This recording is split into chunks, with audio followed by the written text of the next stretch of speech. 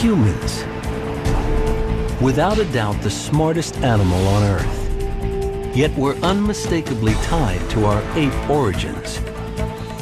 Millions of years ago, we were apes living ape lives in Africa. So how did we get from that to this? What happened? What set us on the path to humanity? The questions are huge, but now there are answers. At the threshold of humanity, one ancestor contains tantalizing secrets. It is known as Homo erectus. Homo erectus had a slightly smaller brain, slightly bigger jaw, but it's basically us. Basically us. Almost 2 million years ago. New finds are revealing the truth about the ancestors at the heart of our evolution. Here were the trailblazers who first left Africa, the first fire makers, the first hunters. These creatures were capable of analyzing possible uses of tools and coming up with a technological solution to the problem of how you kill a big dangerous animal without getting killed yourself. Homo erectus pioneered what it means to be human, colonizing whole continents and creating the first human societies. Our ancestors began to care about what others thought and care about what that individual thought about them. Now, new discoveries are bringing them alive as never before. At last, we come face to face with the ancestors at the birth of humanity, right now on Nova.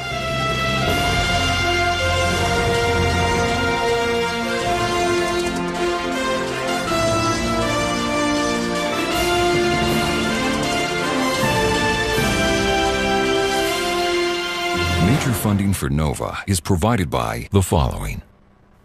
I've been growing algae for 35 years. Most people try to get rid of algae, and we're trying to grow it. The algae are very beautiful. They come in blue or red, golden, green. Algae could be converted into biofuels that we could someday run our cars on. And using algae to form biofuels, we're not competing with the food supply. And they absorb CO2, so they help solve the greenhouse problem as well. We're making a big commitment to finding out just how much algae can help to meet the fuel demands of the world.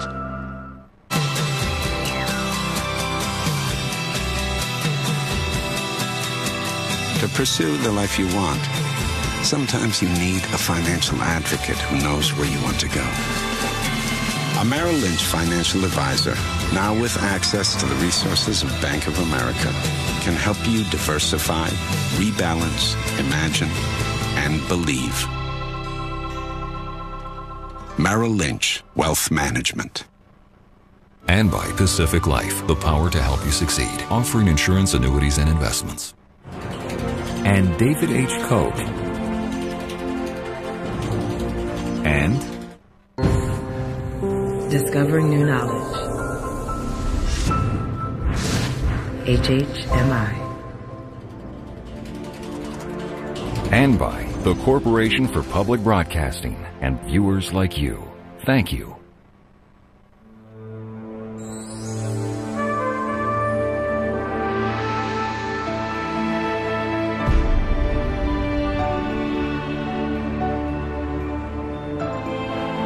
The Great Rift Valley of East Africa. 2 million years ago, these spectacular plains and canyons witnessed a mysterious event. The birth of the first ancestor we can really call human. New discoveries are revealing a creature surprisingly like us. A world traveler, a toolmaker, a hunter, tamer of fire, creator of the first human societies. Amazingly, the qualities that make us human began not with our own species, Homo sapiens. The true birth of humanity began much further back in time, millions of years ago. Imagine the entire span of recorded human history, about 5,000 years.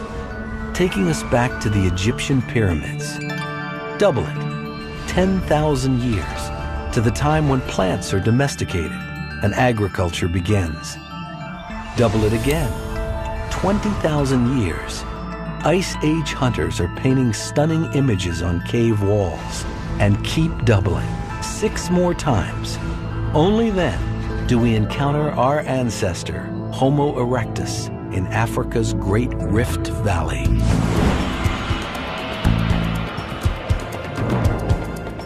For millions of years, this massive geological fault line running the length of East Africa was a stage on which our human evolution was played out.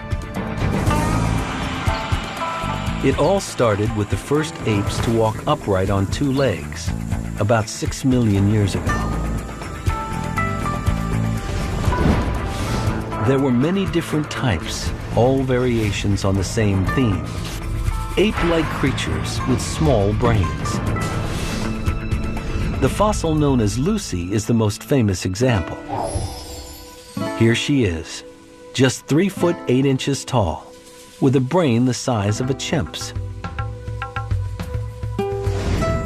For millions of years, creatures like her roamed the forests and grasslands of Africa.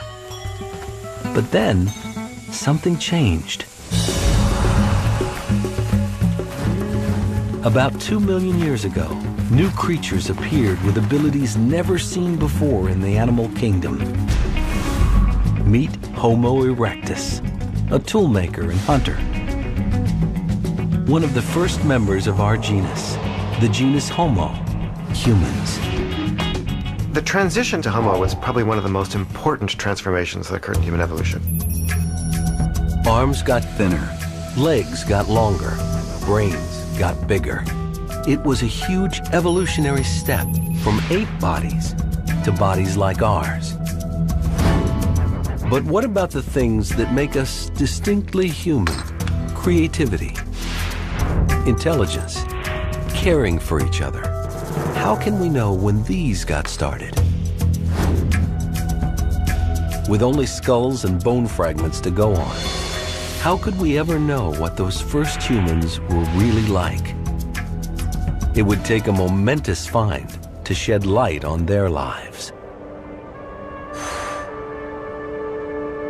Lake Turkana, northern Kenya. Surrounded by volcanoes and vast expanses of baking desert.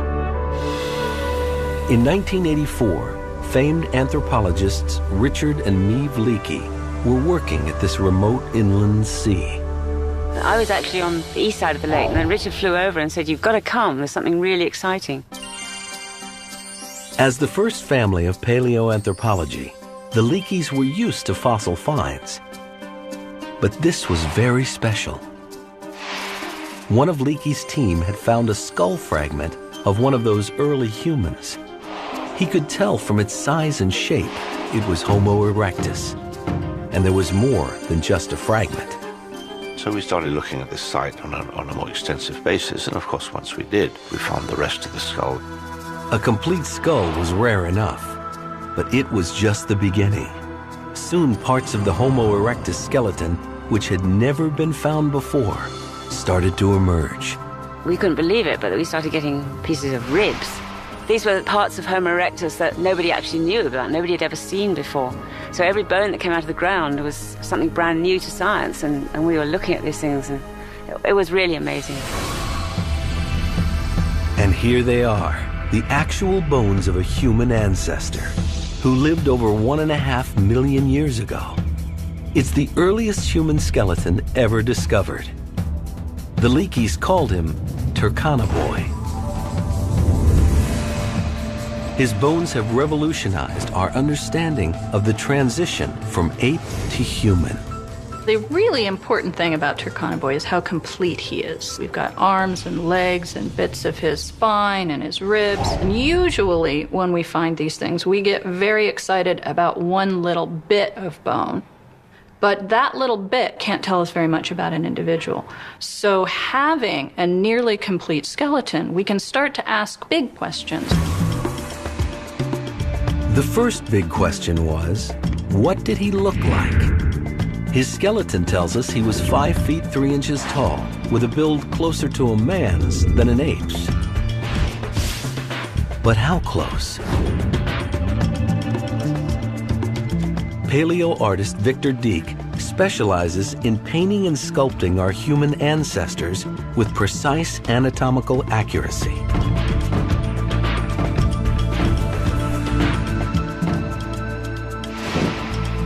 Victor's going to add Turkana Boy to his family of ancient faces. At this stage of the game, I know that Turkana Boy is not an ape. He is a very early true human.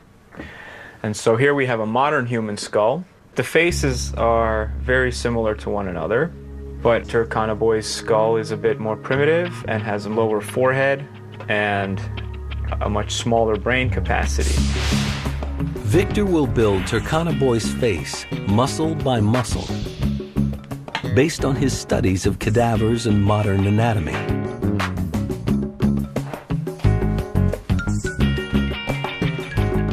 While his head may be primitive, Turkana Boy's skeleton is surprisingly human. His hips are a little wider, his arms a little longer, but his overall body shape is just like ours. Turkana Boy and Erectus, that's something that if you were to see from 100 feet away, you would think, well, there's a large naked man there, or woman, or you know, but it's a human.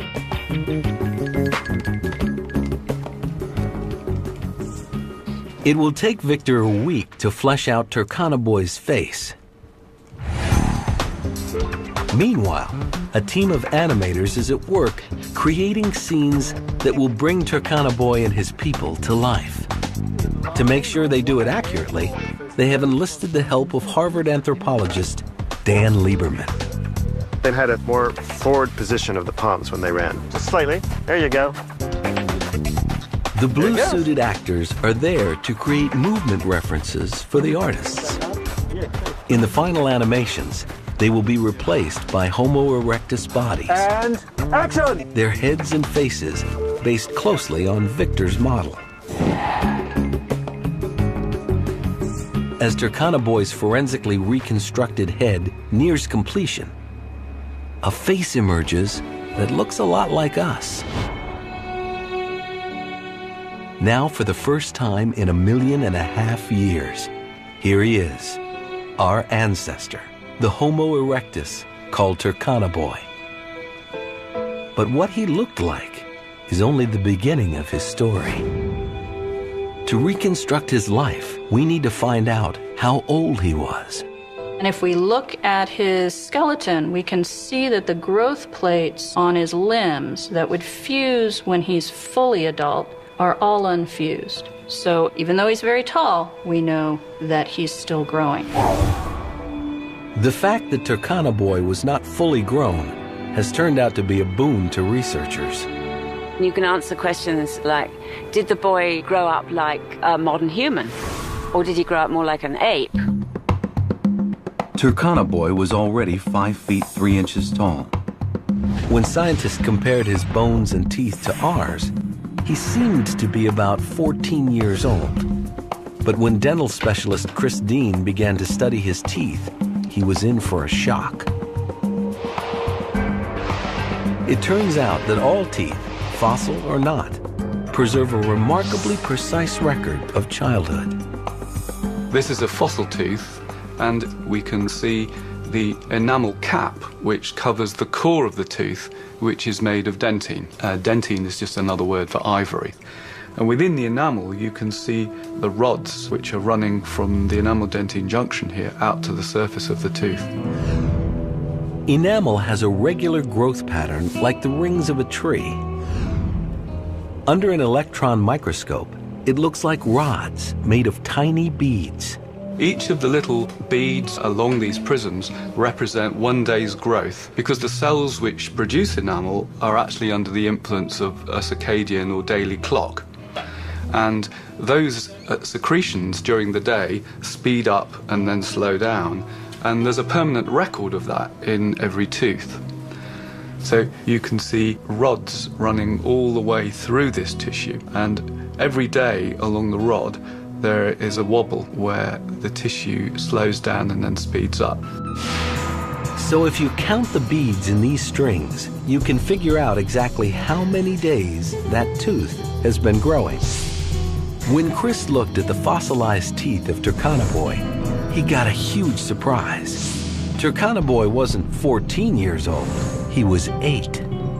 What that implies is that the growth of the Turkana Boy resembled more closely that of chimpanzees today.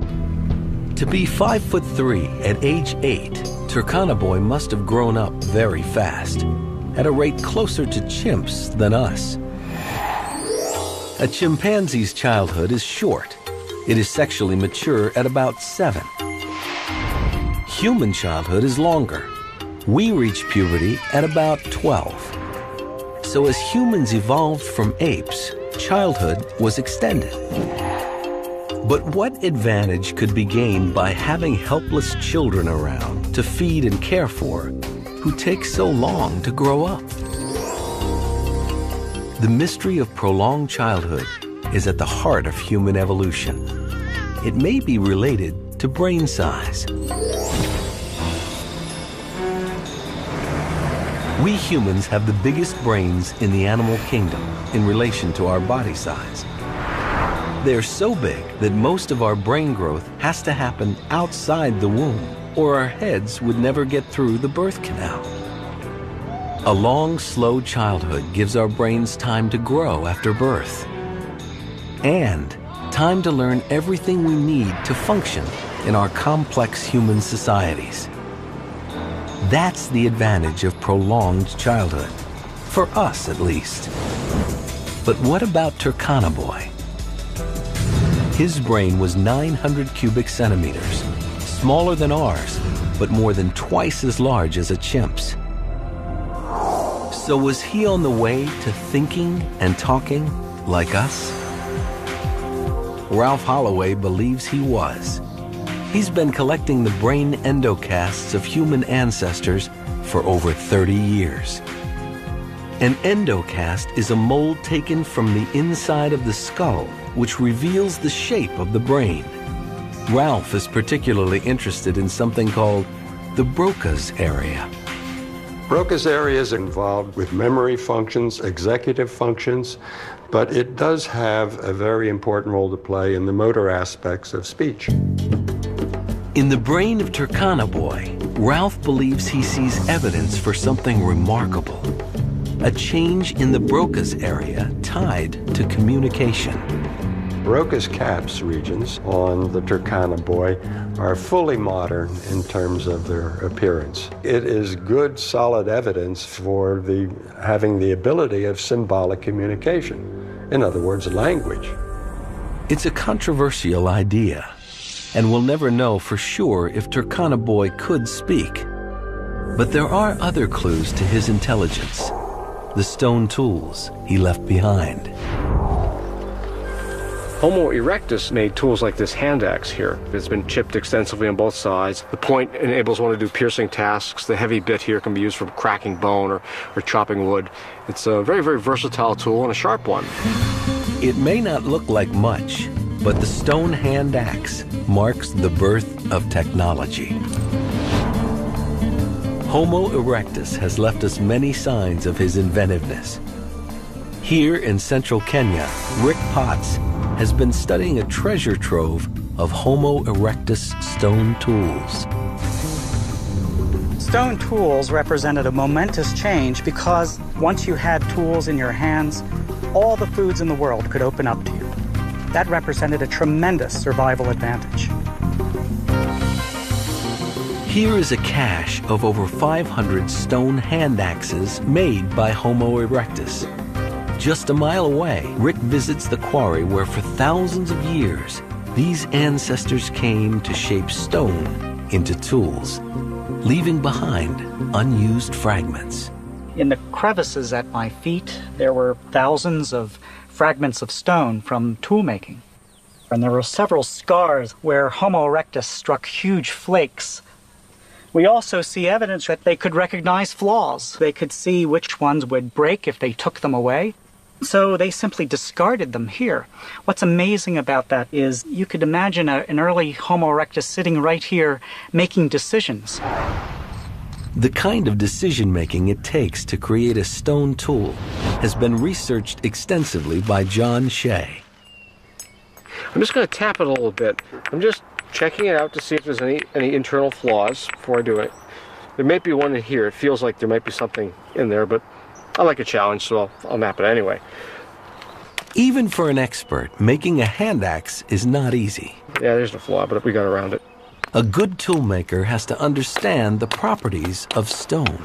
To make this thing nice and thin, easier to carry, easier to transport, and more to the sharp cutting edge, I'm going to do something kind of counterintuitive. I'm going to dull the edge so that the next time I strike it, it won't fail until I have a lot of pressure on it.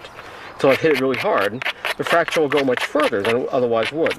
So that Homo erectus did this tells us they were capable of thinking ahead, of planning the consequences of their actions. So let's have a look here. What'll happen here? Many of these stones have hidden defects. Okay. Failing to spot them could spell disaster.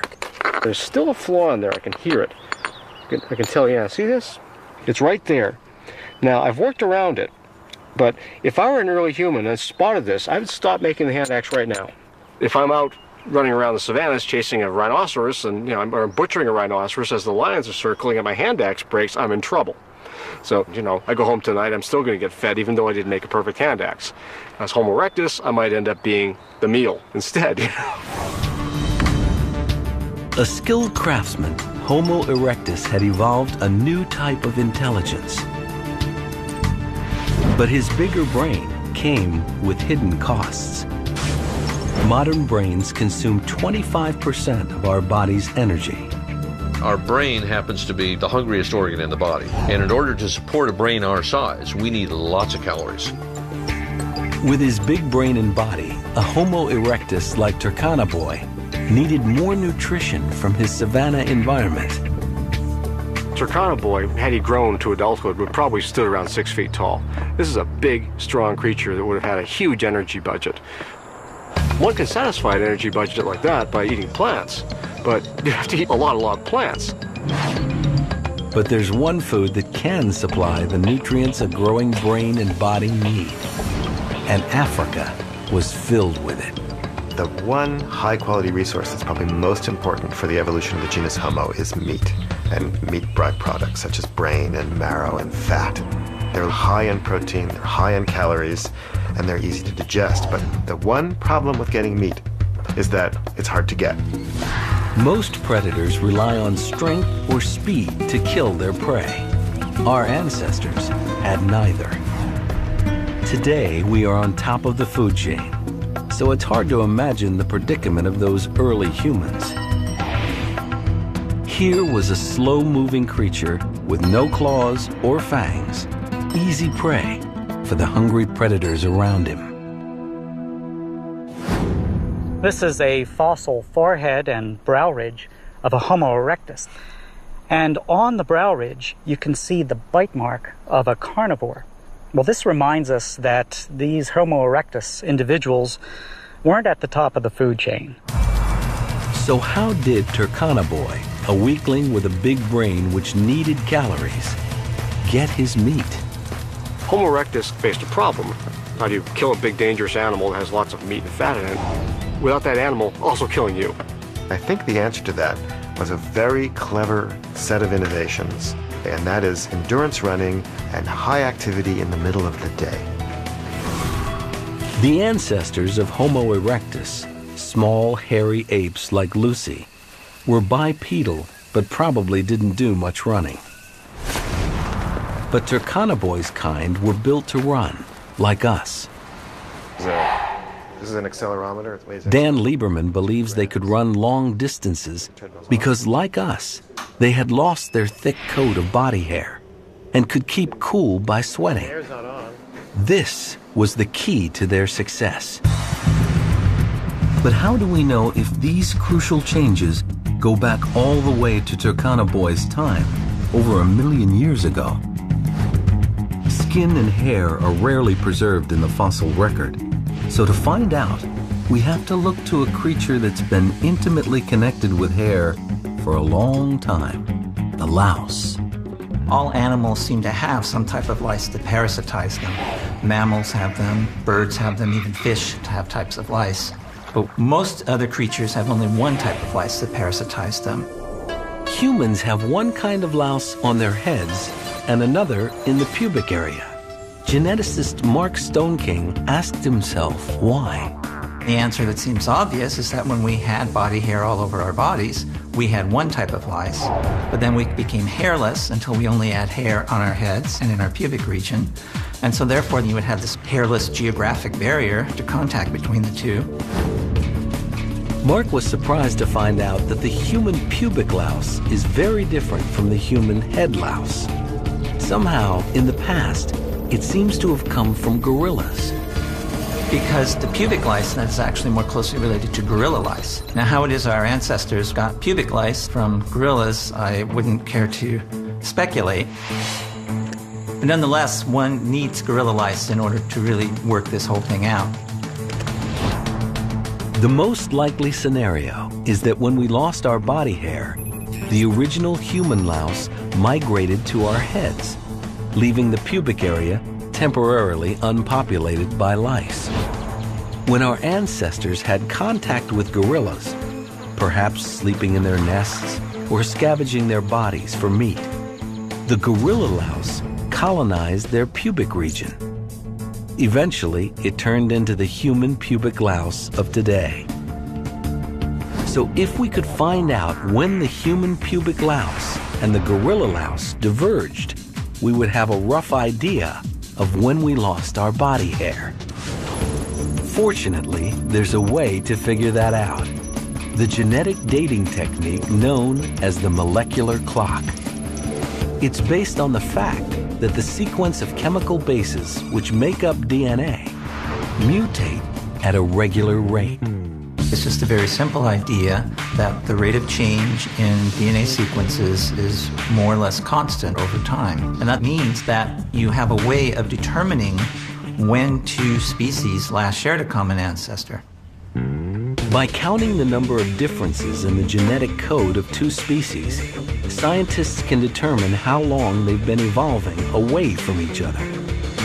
When Mark used the molecular clock to count the differences between the DNA of gorilla lice and human pubic lice, he came up with a date for their divergence.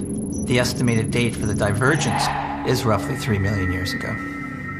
That means long before Turkana Boy, maybe even around Lucy's time, our ancestors had slowly begun to lose their body hair. Turkana Boy was mostly hairless, just like us. And that may be what gave him an edge over other predators. Most animals are at a disadvantage in the midday sun because they overheat. They can only cool down by panting. And when they run fast, they can't pant. That means they can only run in short sprints. Quadrupeds can gallop for about 10 to 15 minutes, and then they overheat. But hominids can cool down by sweating. They use their entire body like a dog's tongue. Our hairless bodies allow air to circulate freely on our skin and cool us down as sweat evaporates. This makes us one of the best long-distance runners in the animal kingdom. Dan Lieberman believes this gave our ancestors the ability to hunt in a very unusual way. It's called persistence hunting. And he believes the modern ethnographic record can show us how it was done. The Bushmen of the Kalahari offer us an insight into how Homo erectus might have hunted 2 million years ago. The Bushmen know that at midday, animals rest in the shade, which is why it's the perfect time to be hunting. Once they locate their prey, in this case a kudu, the marathon begins.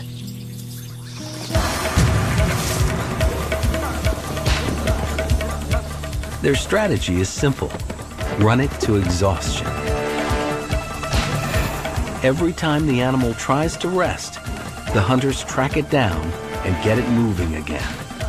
They never give it a chance to cool down. And the reason they can keep going is that they can sweat. So if the theory is right, the Bushman hunt may help explain how Turkana Boy got his meat. Homo erectus had come up with an innovative way of feeding his hungry brain.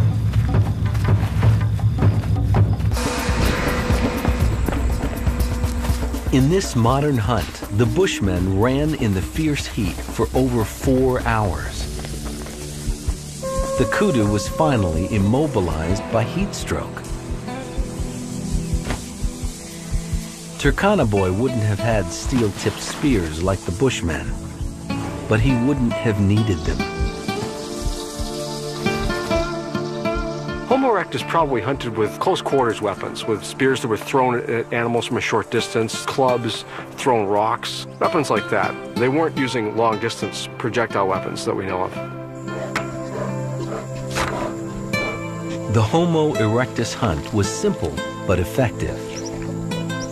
It fed not just their larger brains, but the growing complexity of that early human society.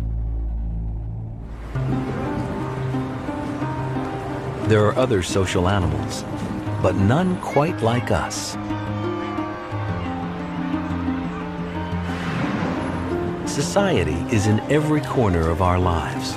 Our relationships, communication, rules, symbolism, all the things that bind us together. What's behind it? Why do we become so social? Could it have something to do with another innovation? Something unprecedented in our evolution. Building fires and cooking. Here we've got erectus, the first species that looks like us. And I think only cooking can explain the magnitude of this change. The earliest evidence that our ancestors deliberately used fire for cooking dates to long after Turkana Boy's time. But Richard Wrangham is sure Homo erectus was building fires much earlier. Now, for the first time, we had a species that was committed to living on the ground because they lose their climbing adaptations. Well, how were they sleeping? They had to be able to protect themselves from wild animals. On the African savanna, full of predators who hunt by night, Richard believes Turkana Boy and his people couldn't have survived without fire. And he thinks only cooking, which makes food more soft and digestible, can explain why Homo erectus evolved smaller teeth and a much smaller gut. These things are compatible with the reduced cost of digestion produced by cooking food. Nothing else is. As our ancestors reaped the benefits of cooking, something else happened too, at least according to Wrangham. We became more social. Humans have this wonderfully calm temperament compared to chimpanzees, say. Where did it come from? We were drawn to a common place, the fireplace. Wrangham believes we learn to share and communicate, sitting around fires, waiting for food to cook. It's speculative, but one thing is for sure. In the Homo erectus world, new social relationships had to be evolving. The bonds between mothers and children must have been very different from the apes. For example, a mother orangutan will not allow any other individual to take her infant, will be in constant skin-to-skin contact with that baby for at least the first 6 months of life, not a moment out of contact. Secure in this unbreakable mother-infant bond, ape babies need less capacity to read the intentions of others than human babies, whose bond with their mothers is surprisingly less secure. The shocking fact is that human mothers abandon their infants much more often than ape mothers. Infanticide by a mother is more common among humans than any other higher ape. Maternal commitment is a lot more contingent in humans than it seems to be in other apes. Unlike most primates, human mothers share parenting with others. A child's survival can depend on making itself appealing to a number of caregivers.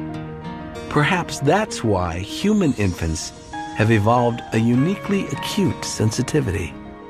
Human infants are born connoisseurs of mothers, reading her facial expression, looking for signs of commitment. We are born hardwired with an awareness of the intentions and emotions of others, which is unique in the animal world. When did humans develop this gift for attributing mental states and feelings to others and for caring about what others thought about them? Could these social instincts have developed with Homo erectus? Along with cooperative hunting, bigger brains, longer childhoods, and the use of fire.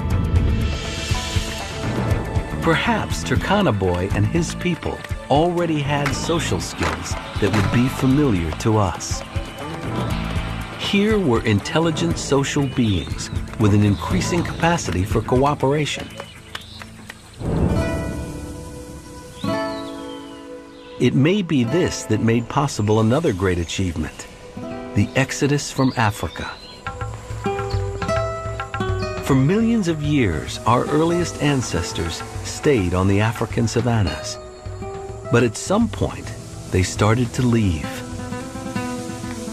Ancient fossil skulls and tools have been found as far away as China and Indonesia. The question is, when did they leave Africa and why? When Turkana Boy was found, scientists thought they had the answer. Here was a strong, large-brained ancestor capable of an arduous migration. He had the look of a world conqueror. In the mid-1980s, we were thinking that a hominid like this one had left Africa, but had done it maybe about 1 million years ago. For decades, scientists believed big strapping humans like Turkana Boy left Africa 1 million years ago. But new discoveries are showing the migration may have started a lot earlier than that. Dmanisi, Georgia. The mountains and plains of the Caucasus, thousands of miles from the Great Rift Valley, had never produced any fossils of early human ancestors. But then, an astonishing discovery was made.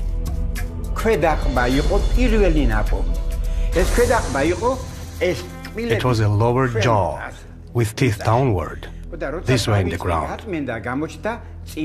So when I started to clean, those front teeth came to light. It became obvious to me that we had found some kind of hominid. But what kind? The jaw seemed to be a primitive form of Homo erectus. But at first, hardly anyone believed it. In 91, when we found this jaw, a lot of scientists were quite skeptical about it. Because it was very hard to imagine Georgia, Caucasus, to be on the map of the human evolution. Since then, Dmanisi has been put on the map of human evolution in a big way. The site has turned up a treasure trove of Homo erectus fossils. They've transformed our understanding of who left Africa and when. They showed that the first humans to leave Africa were much more primitive than Turkana Boy. People thought that hominids that left Africa were very tall, like Turkana Boy, with big brains, advanced technology, and Dmanisi proved the opposite. At 4.5 feet tall, they were smaller than Turkana Boy, with more ape-like shoulders and a simple stone technology. They are much more primitive, they have small brains, and at the same time they were using very primitive stone tools. The next surprise came when they dated the site. The ancient Dmanisi landscape has been built up layer by layer over millions of years. 1.81 million years ago, massive volcanic eruptions deposited a layer of ash. The fossils sat on top of this ash, so must have been slightly younger, around 1.8 million years old. To the vast majority of scientists who believe that all our ancestors evolved in Africa, this was a stunning surprise. How had a small, primitive Homo erectus migrated to the Caucasus almost 2 million years ago, long before Turkana-Boy? Scientists now accept that as soon as Homo erectus appeared on the savannas of Africa, they started to leave. Suddenly, with the origin of Homo erectus, we get this shift in body shape, and then boom, they're out of Africa right away. The Georgia fossils proved that Homo erectus left Africa much earlier than previously thought. An even more provocative find shows the migration may have started even earlier. 5,000 miles from Africa, the island of Flores, Indonesia. In 2003, researchers made a discovery so strange, nobody knew what to make of it. They found the bones of a tiny human ancestor, just over 3 feet tall, even smaller than the Dmanisi fossils. They called this baffling new ancestor Homo floresiensis, and because of its tiny size, nicknamed it the Hobbit. This has created a tremendous amount of grief because we're not really sure of what we're seeing here. The size of the Hobbit brain endocast is roughly 400 cc's. That's barely bigger than the brain of Lucy, the famous bipedal ape from 3 million years ago. It's not just a small brain and a primitive-looking face, but the foot's primitive, the hand's primitive, the leg is primitive. The lower limb is very much like the Lucy skeleton. That was a big surprise. And in the cave where this primitive creature was found, they also uncovered stone tools, something Lucy never had. People have for a long time said, well, you need a big brain to make stone tools. Well, okay, if Homo floresiensis is making stone tools, this creature has the brain the size of an orange. Clearly that equation's gone. Everything about these creatures is an enigma. Where did they come from? And what were they? Some researchers have argued that floresiensis is just a dwarfed population of modern people that suffered some kind of disease that caused them to both dwarf and have relatively small brains. But when scientists took a closer look, most saw no evidence of disease. The stone tools and the shape of the face moved the focus to our old friend, Homo erectus. Some researchers think that Homo floresiensis evolved from Homo erectus. But how did they get so small? Something called island dwarfism may be the answer. Isolated on islands with limited food, large mammals sometimes shrink over time. On Flores, there were once pygmy elephants the size of cows. Could the same evolutionary pressure have acted on Homo erectus to produce the Hobbit? Or was this mysterious creature descended from an even more primitive ancestor? So perhaps we're sampling a period which is at the very beginning of the Homo lineage. So whatever the Hobbit was, perhaps its ancestors were the very first wave of migration out of Africa. Some unknown creature, part bipedal ape like Lucy, and part Homo erectus.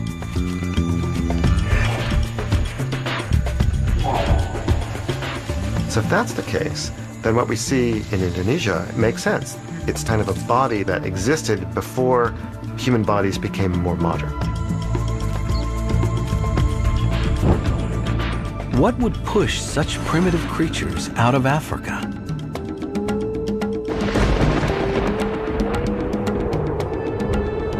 A key driving force behind the migration was probably a climate shift, which spread grasslands from Africa into Asia. And with the grasses went the game animals. Animals are going to be moving out of Africa, and the hominids will just be keeping pace with those animals. After all, that's their livelihood. Of course, our ancestors didn't know they were leaving Africa. They just followed the animals they depended on, through the Sinai up into the Middle East and beyond. It's often been called an exodus, but it really wasn't like that. When people think of Exodus, they think of the Bible, or they think of migration, they think of Europeans coming over here to the New World. It probably wasn't like any historical migration, this dispersal of humans out of Africa. The process was probably very, very slow, much like the spread of any other animal species into new territories. You could imagine a group of Homo erectus moving their range 1 kilometer a year in one direction, and doing that continually over a long enough period of time, you can get the distance from Africa to Indonesia covered in, say, 15,000 years. By 1 million years ago, our ancestors had populated Asia from the Caucasus to Indonesia. And they were in Europe too, as a recent discovery in Spain has shown. Homo erectus had conquered the old world.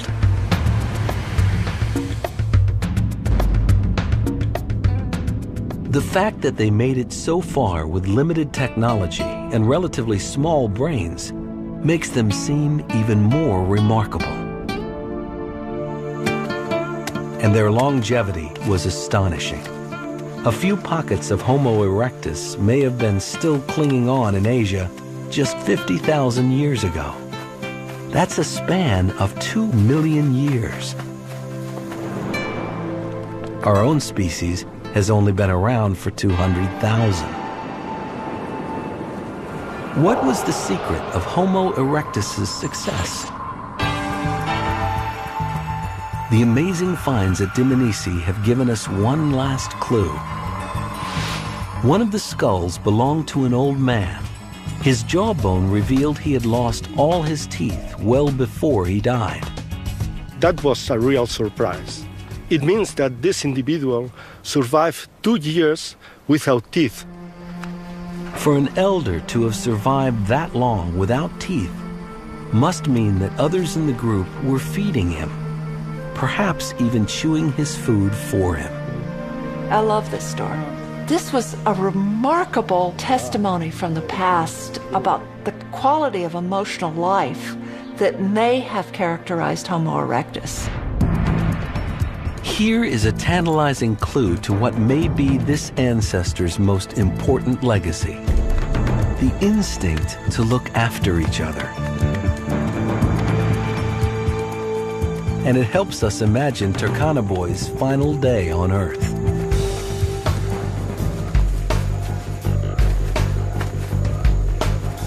In the animator's scenario, he starts the day out on a hunt. But he has trouble keeping up with the hunting party. Why? The evidence from his skeleton is that he was sick and in pain at the time he died. If we look at his lower jaw, we can see right here under the teeth that we've got a bit of an abscess and an infection. That kind of an infection could have entered the rest of his body, could have killed him. An abscess that ate away that much of his jawbone would have been agonizing. Turkana Boy is in so much pain, he's unable to continue the hunt. Knowing he would be looked after, perhaps he returned to his campsite to find comfort among the females.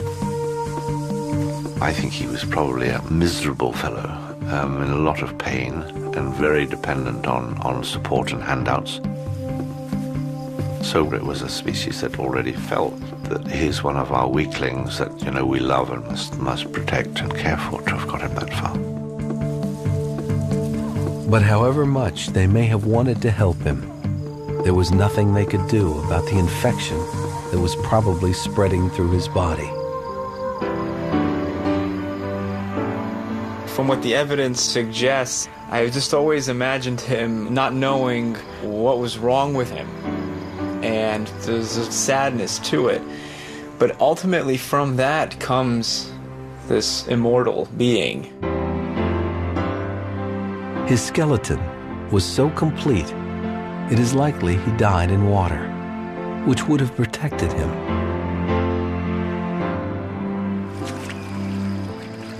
It's very unusual to get a skeleton because normally these things are eaten by carnivores. And in this case, it seems that the boy's body was washed into a swamp, and so the carnivores never saw it and never destroyed it. And it gradually decomposed, and as the rivers flooded, brought in more sediment, buried it. And you could see footprints of hippos that had walked all over the bones, and some of the ribs and things were standing vertically instead of lying flat on the ground. And you could sort of reconstruct the situation and how the boy, what had happened after he died and why he was complete. It really was an amazing experience to see it. For almost 2 million years, his bones were preserved by the earth. Their discovery opened a window for us on an unknown world. The world of the most successful human ancestor of all time, Homo erectus. They've revealed to us that mysterious moment when almost everything human was born.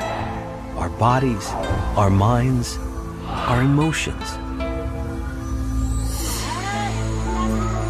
Think of all we've become.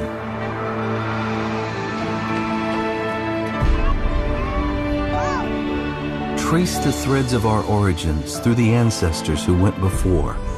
They all lead back to Turkana Boy and his kind, the first humans.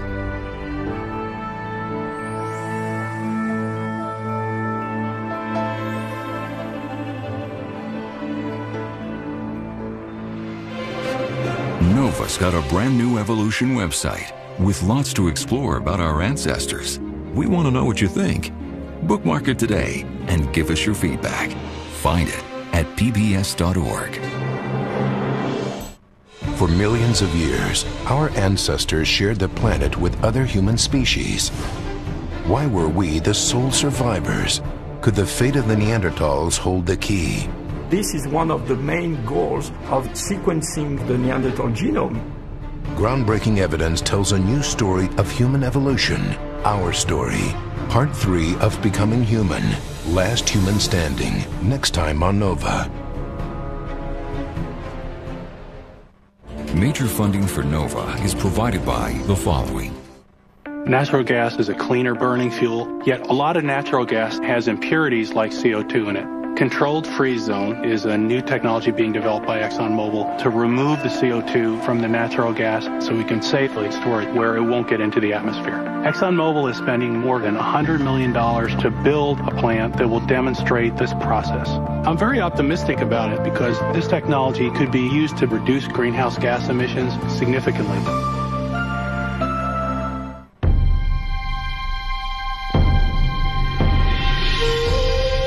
However you picture your retirement, Pacific Life can help. Using 401k savings, life insurance, and annuities to provide a dependable income for the rest of your life. With more than 140 years of experience, Pacific Life can help you achieve your vision of the future. Your financial professional can tell you more about Pacific Life, the power to help you succeed. And Merrill Lynch Wealth Management. You can learn more at ml.com/help2. And David H. Koch. And Discovering New Knowledge. HHMI. And by the Corporation for Public Broadcasting and viewers like you. Thank you.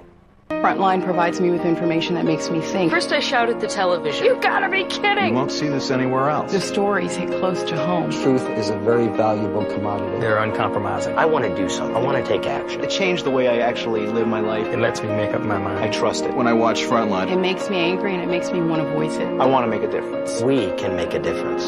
Frontline. These guys are my heroes.